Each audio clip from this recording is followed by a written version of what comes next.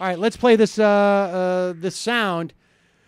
Thad Cochran had a conference call for reporters that was crashed by right-wing blogger Charles C. Johnson, who apparently is a big Chris McDaniel fan, and Chris McDaniel has yet to concede. I wonder how long he will keep that up.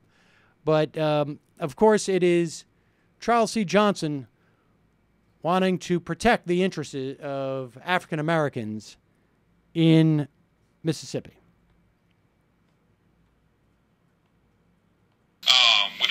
They claim that there was about 130 votes that they had issues with.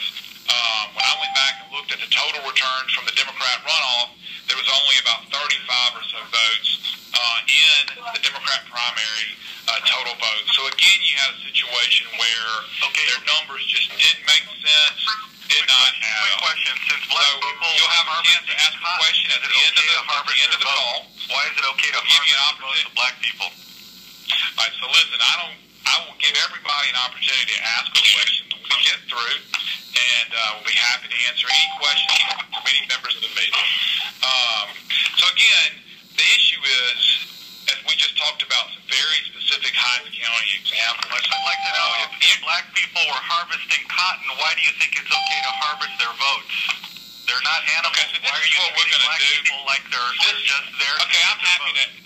Sir, I don't know, where you're calling from, but I'm happy to address any question, no matter the lunacy of it. Well, why did you use black people? Why did you use black people to try to get Cochran elected when they're not even Republicans, and you're treating them as if they're just idiots that they'll vote for Cochran just because they're black? That's ridiculous.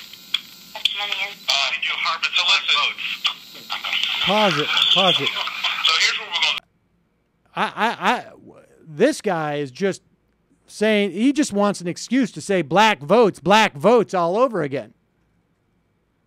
So he's saying at once, like, why did you have blacks vote for Cochran?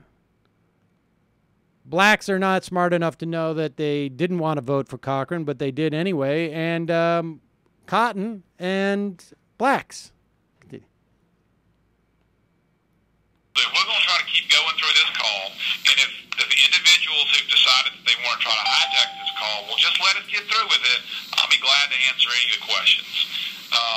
So again, I just gave you why do you treat black people like just because they're black they're going to vote for Cochran? All right, so the members of the national media who participated in this call, you've got my cell phone, you've got my email address. You have Jordan Russell's cell phone, you have Jordan Russell's email address. Please feel free to give us a call if you have any questions. We tried to do this as a courtesy to the national media who could not be in Jackson today for our press conference. So if you have an opportunity, please feel free to call us. I'm sorry that the call was Let him talk. Pause it.